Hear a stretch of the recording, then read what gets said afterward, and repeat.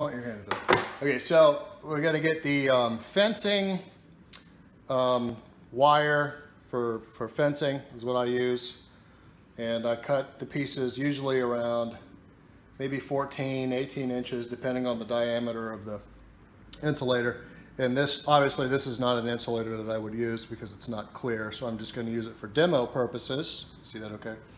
So luckily I had a spare threaded piece of wood that fits the insulator. So what I'm going to do there, I put that in my vise, and what I did is I put the insulators on there just to have something solid.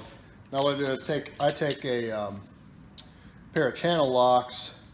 The first thing I do is I bend kind of the end of the wire back against the curve of the reel of the deal there. So see, watch this. So I can bend that back like just around like that. So, and then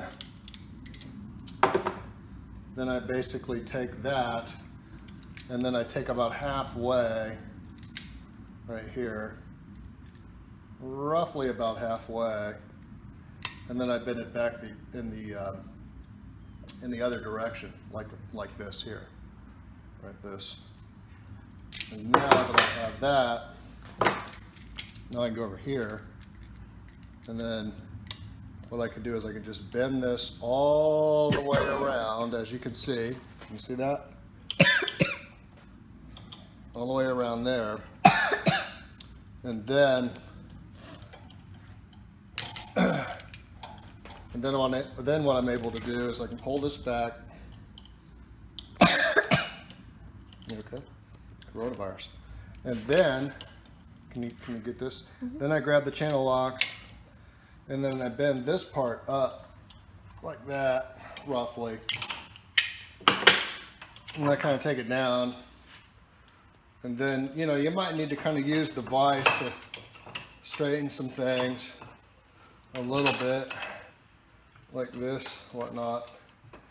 And then what I think I did is I think I put this thing like right about there, and then that let me kind of just situate this thing, and then I just bend it back, just, you know, a little bit like that, kind of center it, and then I'll just take this piece and then kind of just bend, you know, roughly around the center, like that there.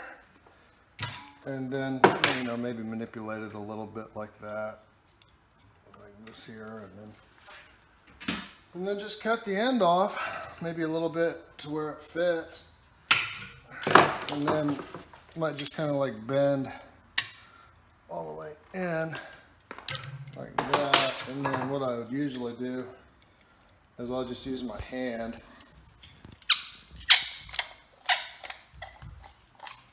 And I mean, when I was doing a bunch of them at once, then it was, you know, pretty easy to do. And if you really want to just kind of snip that off of there, you can do that too. And then you're left with a hanger. Works pretty well. That's how I did it. I hit stop.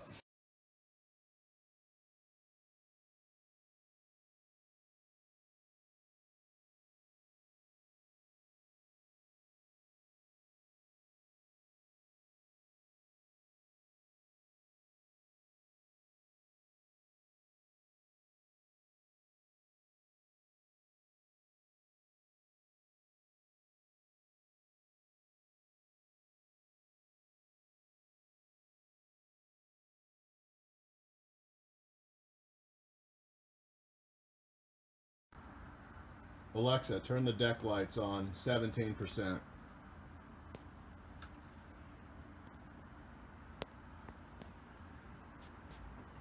of sand here.